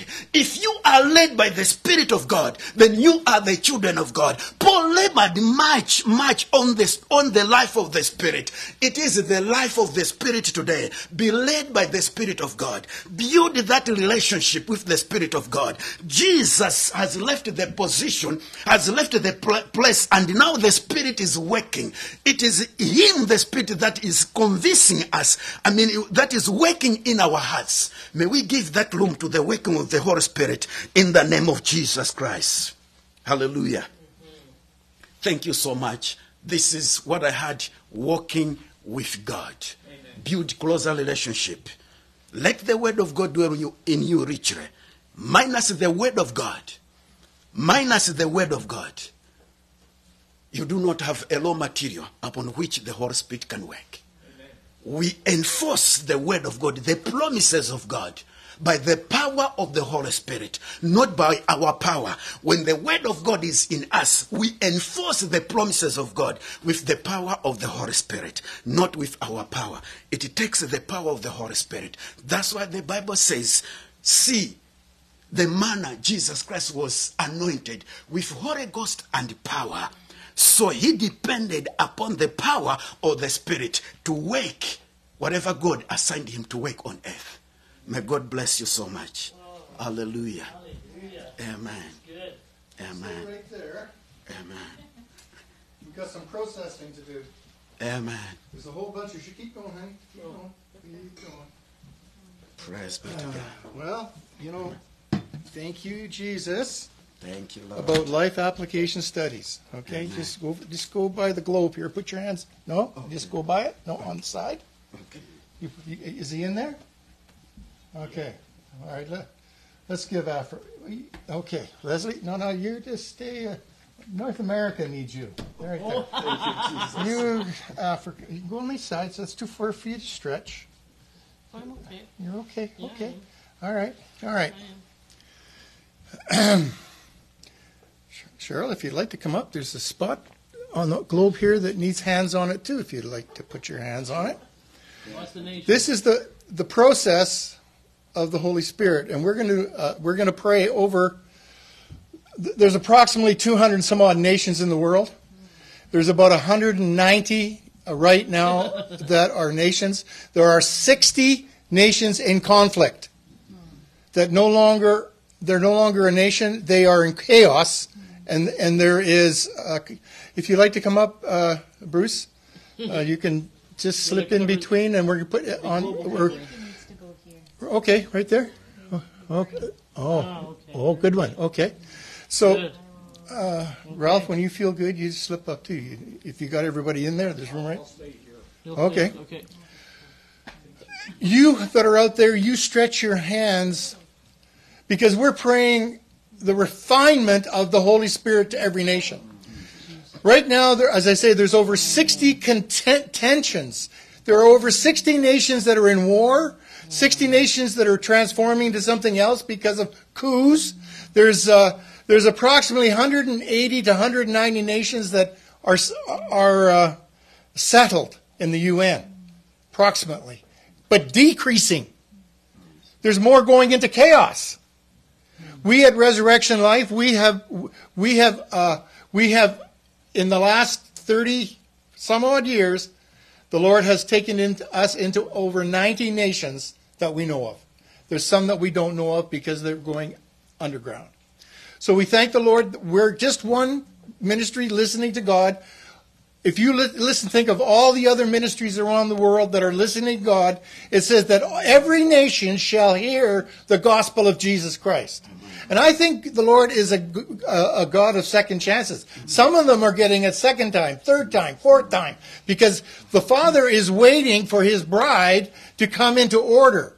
And it says all the nations shall be what? Judged by the policeman, by the Holy Spirit, by the blood of Jesus, by the raw word of God. Because they're not submitting. They'd sooner be in chaos and listening and fighting over whatever they think the wealth is of that nation, and genociding whatever nation, and making slaves out of people to make money out of whatever. God says, no, stop it. This is my creation, not man's. All these nations weren't there. I have created every nation and every flag of every nation through the Holy Spirit. Their flags, their colors, those nations are mine, says the Lord. I have been, says the Lord thy God, I was the first paratrooper from heaven, special forces, put the feet on the ground to establish a beachhead in Israel. Because the Father says, I'm sending my Son first to the lost sheep of Israel. And then he says, after that, how many of his disciples were sent to the Goyams? After Israel had been spoken to all 12 tribes. And Paul was called to that. And he wasn't listening to God, he was listening to man and tradition. When he listened to God, when he got knocked on his butt on his way to Damascus and became spiritually awakened because he became naturally blind, you need to become spiritually awakened to what the Holy Spirit is refining in you, whatever nation you're in. And if you're in captivity, the Lord says, I am going to protect you as a rock, just as you've heard here by the Holy Spirit. I'm going to provide for you even during the difficult times. You are my remnant that I have created a Petra, or a rock of protection. So let's just pray. Thank you, Jesus. You go for it, Christopher. Just as the Holy Spirit is led. To touch everyone, Lord. In the name of Jesus Christ, Lord. We have blessed our hands, Lord.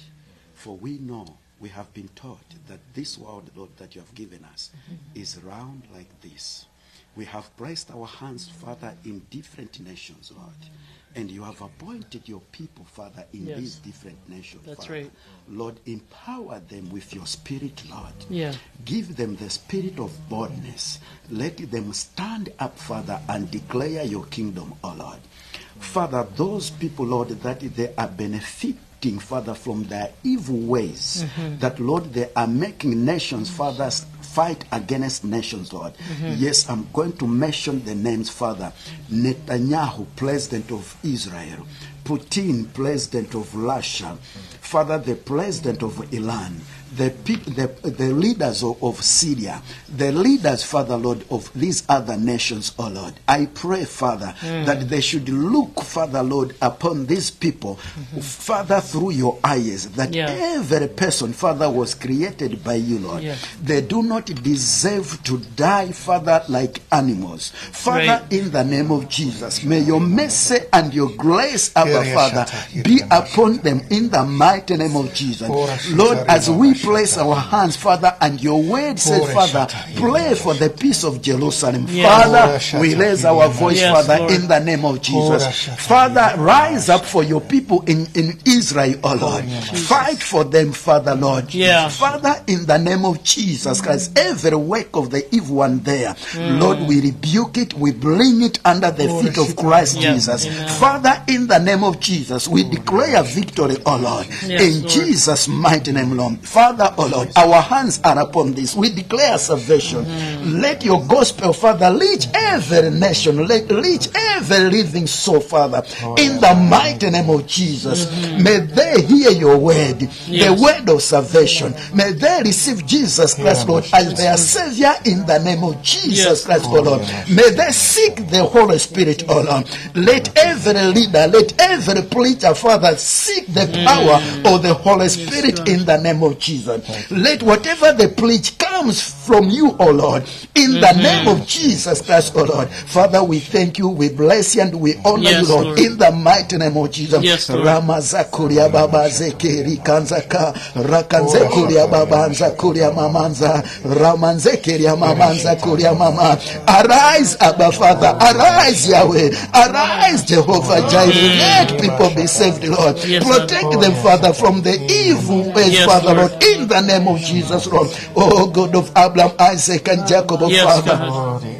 Jehovah Jireh, Jehovah Nis, oh Lord, as it is said in Jeremiah 33 verse 3, Lord, that you call upon my name, save me, Lord. Father, we are calling upon your name, Lord. Save this world, oh Lord, in the name of Jesus. Save your people, Abba, Father, from the powers of darkness in the name of Jesus. Father, we thank you, we bless you, and we honor you, Lord. In Jesus' mighty name, Father. Thank you, Lord. Yes, God. Amen. Amen. Amen. Thank you, Lord. Anybody else? Thank you, Lord, for the power of your blood. Yes, God. Thank you, Lord, Yes, that you Lord shed your blood Jesus. for the whole world, Lord. Father, we just stand in agreement for all people, Lord, all across the nations, Lord. For them, Lord, that they would know you, Lord. Yes, Jesus. That they would know you, Lord, that your Holy Spirit would come and brood over them, Lord, that they would no longer be lost, but they would be found, Lord. We thank you, Lord, for your Holy Spirit, Lord. The power of your presence, Lord, is here and now across the world, Lord. We thank you, Lord, for your power to raise the dead, Lord.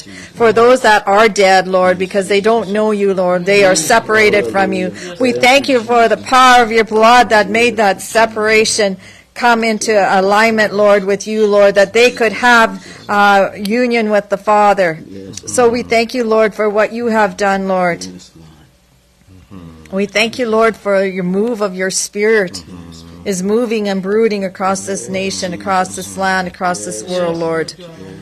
Father, that no nation, won't be a nation that will be lost, Lord, for your kingdom, Lord, that they will see you, Lord, the mighty one, the holy one.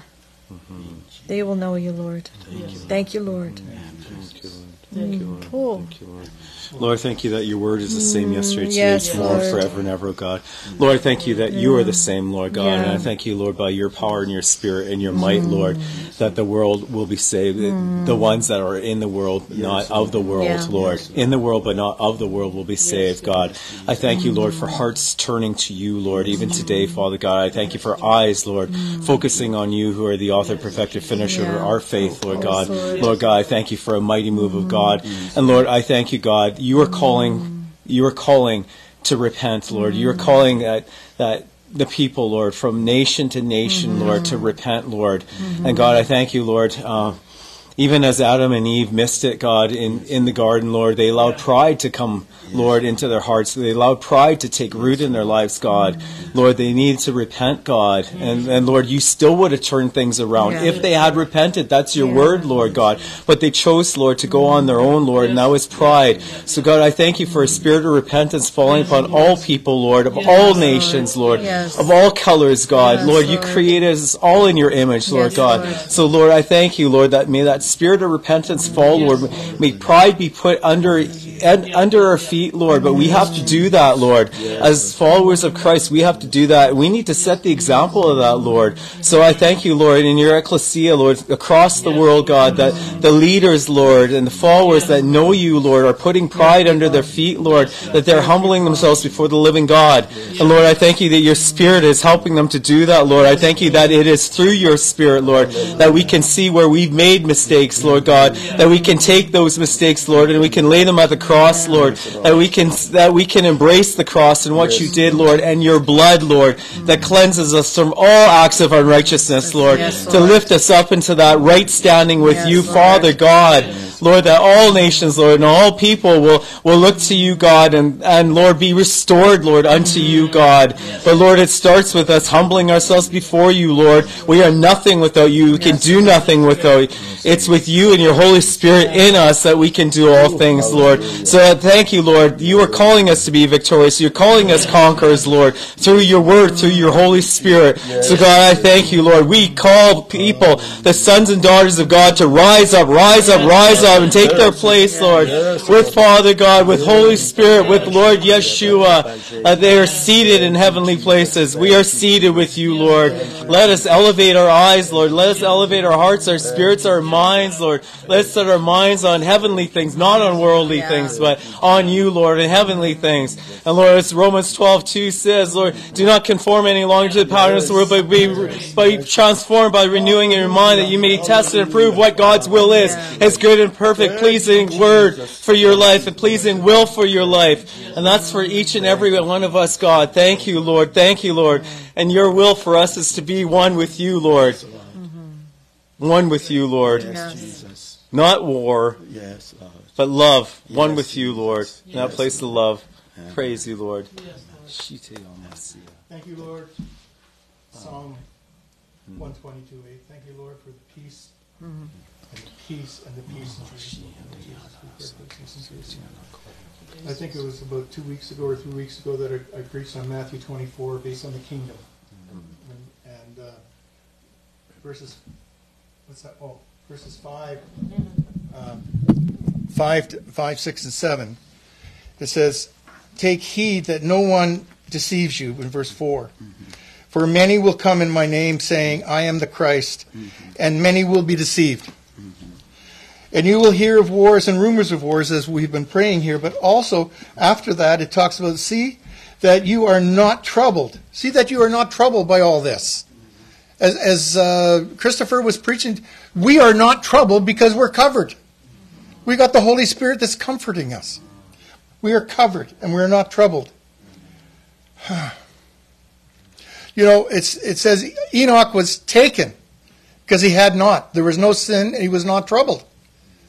It says in the scriptures, when you go deeper into it, when he was born, it was 65 years, and then he started walking God after 65 years. So maybe you got to get rid of the diapers and get closer so you can walk with God. He walked for 300 and didn't need a cane because he came to the place of maturity. That's what we've been talking about, how God is bringing His Ekklesia to a place of maturity. You cannot be a child and be in the Ekklesia, then go to war. spiritually, physically, or naturally. He has prepared his remnant, us, to stand in the gates of every city, of every nation, of every hamlet, of every side. When I say side, side of a hill, if there's a hamlet there. This is the time that God has put us in a place of great authority. Because then it says here, see that you are not troubled, for all these things must come to pass. Just as Jesus said, I must leave in order for you to prosper in the Holy Spirit, in comfort. See, and it says, these things must come to pass, and the end is not yet. And then it says, nation shall rise against nation, small k, kingdom shall rise against other kingdoms. Right now, there's over 85 nations that have publicly said they're standing with Israel. 85. That was a week and a bit ago. I haven't followed it since. That's amazing. Even some of them are of the Arab nation, because they know that Hamas is evil. It's not a nation. It's an evil thing. There's evil stuff up there saying they're a kingdom of evil. And that kingdom of evil is going to come against and take up other kingdoms of evil and have them bow down to them so they can be stronger. They're getting bigger and bigger and strong. It's only the kingdom of God, small k, that's going to push these guys back. The power of the Holy Spirit, the power in the blood, and the refinement of the word. So kingdom against kingdom. Wars, wars. See that you are not troubled, for all these things must come to pass. For nation shall rise against nation, kingdom against kingdom. And there will be famines, pestilence, earthquakes, and at various places. These are the beginning of sorrows for man. But celebration in the kingdom, small kingdom of heaven. Because the time and season is coming, because it's a time of sorrows for man. But the time of celebration that I am preparing my bride without spot or wrinkle. I don't know about you, when we were soaking in that beautiful mineral bath, getting rid of all the spots and wrinkles on us, we were in no place of sorrow. We were in a place of celebration, saying, this is a good place to be, to get rid of all the spots and wrinkles. It feels good. Except for water wrinkles. Well, water wrinkles, well, they disappeared. Thank you. So, your homework, okay, your homework, people, is Matthew. I had this on my heart, but you need to read Matthew chapter 3. Repent, for the kingdom of heaven is at hand. That's John the Baptist saying, repent, for the kingdom of... He came out of the wilderness in Judea. That's the same wilderness Jesus went into. That's the same wilderness that Isaiah came out of. It's the same wilderness that, it says, repent, for the kingdom is at hand. And it says, a voice of one crying in the wilderness, prepare ye the way. That's Isaiah 40, verse 3. A voice crying in the wilderness, prepare ye the way. That's the voice of God speaking in the wilderness. The children of God that were in the wilderness, that would sooner complain to God and be angry at God. And he said, you want to be angry? Take an extra 40 years and walk. And be bumps in the sand and be a loser's limp. I'm only going to take those who are going to be fit in the Holy Spirit to go into what has to happen to take the promised land against the giants. Those who have no fear.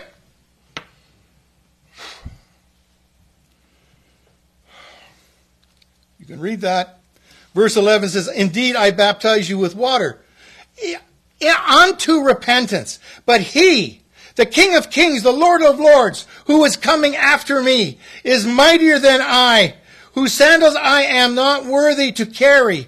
He will baptize you with the Holy Spirit and fire. Shadrach, Meshach, and Abednego, they danced in the fire and were not burnt. The enemy, only the guards were taken outside. Jesus is going to dance with you in the fire. They were in the fire pot because they would not bow down to the gods at that time.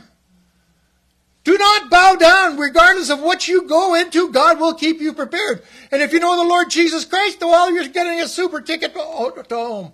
Or you'll be dancing in the fire. God has a plan.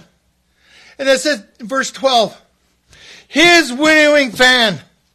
Well, you could say his winnowing sword. He's going to be separating the wheat from the chaff, the goats from the sheep, whatever you want. It's happening now. He is separating those who have defilement and would sooner have a spirit of error in their being than be hungry and walk in the spirit of truth, as it says in 1 John chapter 4, verse 6. It says that spirit of error is always pursuing the spirit of truth. So that's what it is. Don't worry about it. We're the light. Darkness wants to come. You just have to turn around. Darkness has to leave. Be in authority, Ekklesia.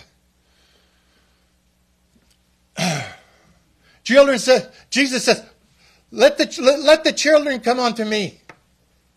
Do you think that he was talking about those who were like 4 and 6 and 8? They were all children at that time because they did not understand who he was. He said, let all the children come unto me. If you're heavy laden and you're burdened, if you're a child of God, you need to be matured and come unto me and be strengthened in the blood, in the refined word of the Father, in the authority and the power of the Holy Spirit. Jesus is saying, Yeshua HaMashiach is saying, come unto me, my beloved bride. Be prepared. Be that the voice in the wilderness is speaking to us. Children, come unto me and be my Ekklesia. They couldn't be the Ekklesia when Jesus was saying that because they didn't have any common sense of everything that God was doing because of the religious spirit. Jesus was setting up a beachhead for the Ekklesia for us to mature in a time zone of Petra for today. And when Paul was speaking about the poor in Jerusalem, he was not speaking to those who did not have any food. He was speaking to himself because he says, I was poor, but now I am wealthy. I did not know the way. I was poor because I did not know Jesus. In Acts 28, the last thing he says, we got to go and feed the poor in Jerusalem because they don't know the way.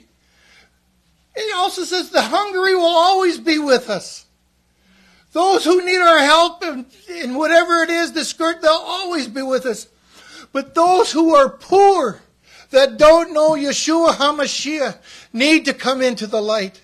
So his last direction in Acts 28, which goes today, Acts 29, is that we need to speak to the poor, whatever nation of the poor that do not know the Lord Jesus Christ as their personal Savior and Messiah.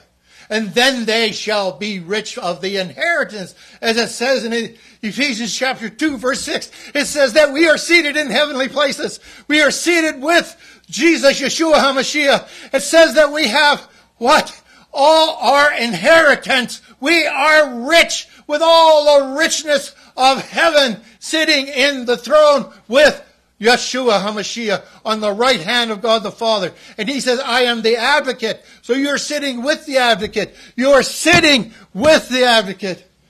With the Holy Spirit. We are not poor. We are rich in who we are in the Holy Spirit. Those who do not know the Holy Spirit, you are poor.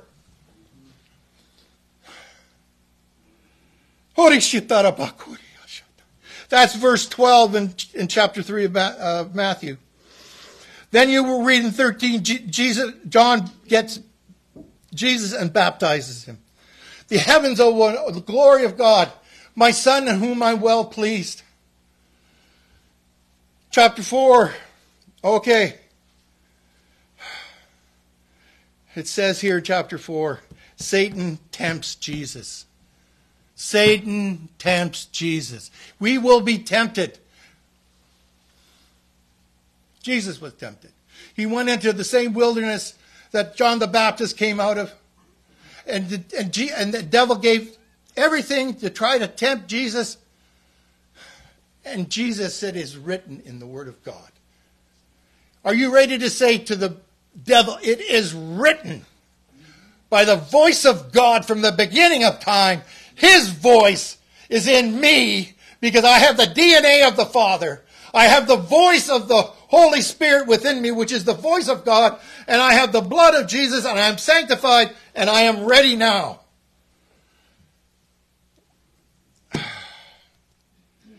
And then you read, I love it. In verse 12, Jesus begins his ministry in Galilee. I can't wait for us to go to Israel. I've been there. I've been to this exact place, where Jesus begins his ministry. And it wasn't confrontational. It was heaven walking on earth. And one of the first miracles is Peter's mother-in-law gets healed. It's beautiful. But it says here, and it says in verse 17, there's a prophetic word that had to be done based on 15 and 16 was fulfilled. From that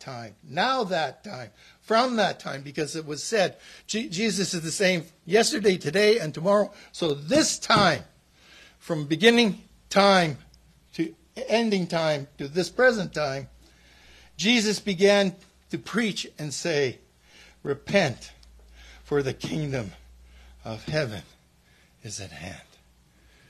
Repent, for the kingdom of heaven is at hand. And we are protected. So bless you.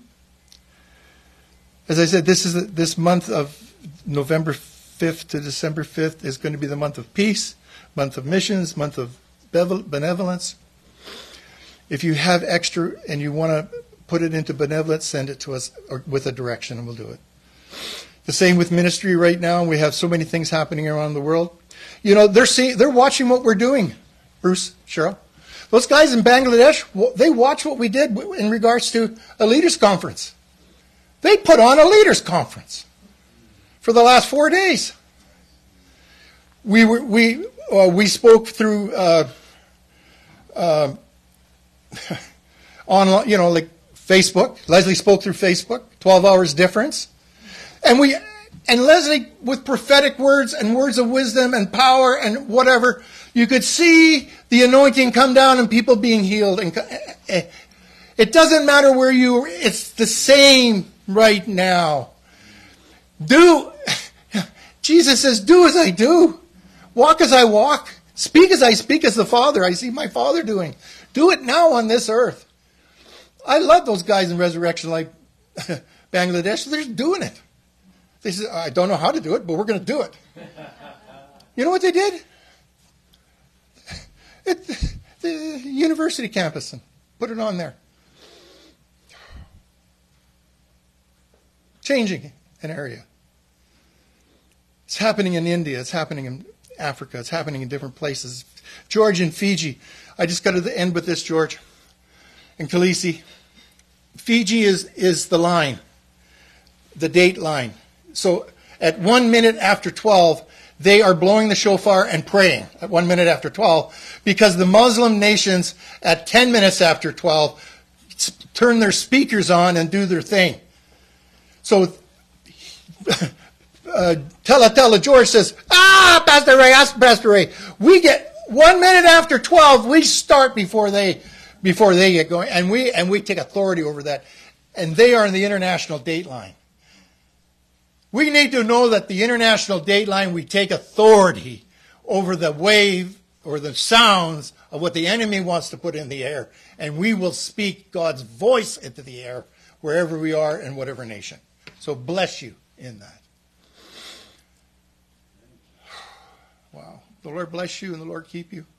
The Lord make his face shine upon you. The Lord be gracious unto you and merciful. The Lord lift his countenance upon you every morning. Give you a kiss, relationship. And the Lord give thee peace. Where there is peace, there is no chaos. And the Lord, his name, Jehovah, his voice. I am that I am that I am. Jehovah Shammah, I am that I am that I am. I never change. I am the same. I am that I am in you now and always will be. I'm Jehovah Shammah. I am the burning bush inside you now with the Holy Spirit. As it says in Isaiah chapter 6, verses 7, 8, and 9. Isaiah says, here I am, Lord. Put the hot coal to my lips. Get me pured up. Here I am, Lord. Send me to the nations. Send me to the neighbor. Send me to the lost. Send me to the poor. Send me to the children that need to come into a place of knowing you as Yeshua HaMashiach, through the Ruach HaKodesh, through Adonai Elohim, in all the names of God and His character flow through you in love. And love be the greatest of all those things, as it says in 1 Corinthians chapter 13, verse 13. Faith, hope, and love. And the greatest of these is love. So let's go out and love somebody, even though they don't want to be loved. Love on them. See you next week.